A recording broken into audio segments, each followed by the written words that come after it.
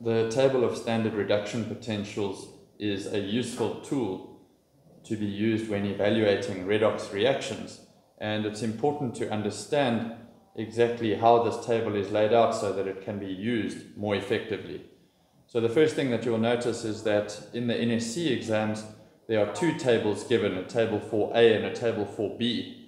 I always encourage people to use table 4B specifically, as it makes it easier to determine whether or not a reaction is spontaneous. What this then means is, if we look at these arrows down the left and the right hand side, is we see that the arrow pointing downward states this is the increasing oxidizing ability, which is often misinterpreted as the ability to be oxidized, where that is not what it actually means.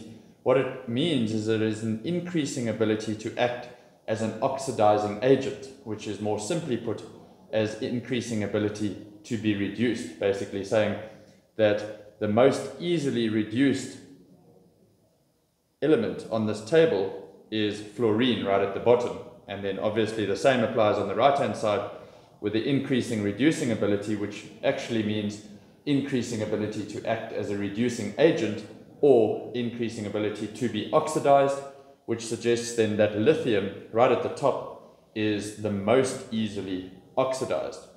The second thing that we can see on this table is that all of these reactions are written as reversible reactions, and when read from right to left, so from right to left, we see that it is an oxidation reaction. We see that lithium breaks apart into a lithium ion and an electron, and when you read from left to right, it is a reduction reaction where lithium is now gaining that electron and becoming lithium proper.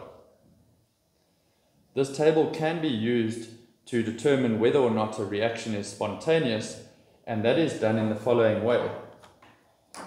Once you know which reaction is oxidized, or which substance is being oxidized and which is being reduced, if they follow this general pattern where you have oxidation occurring and then are required to move down the table before arriving at the reduction half reaction, then that will always be a spontaneous reaction.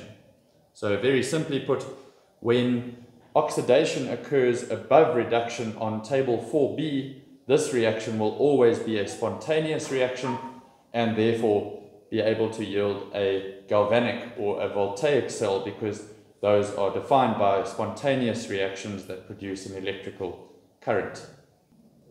Finally, we will see that there are cell potentials given for each of these reactions. Note that they are half cell potentials.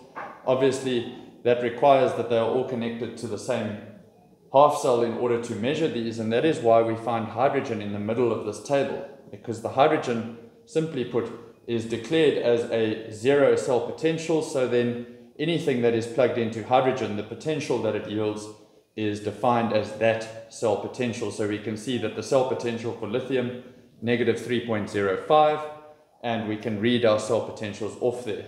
These are all cell potentials at standard conditions, and obviously those can be changed. The cell potential can be changed by changing the factors that affect the rate of a reaction, that being the concentration, temperature, and pressure.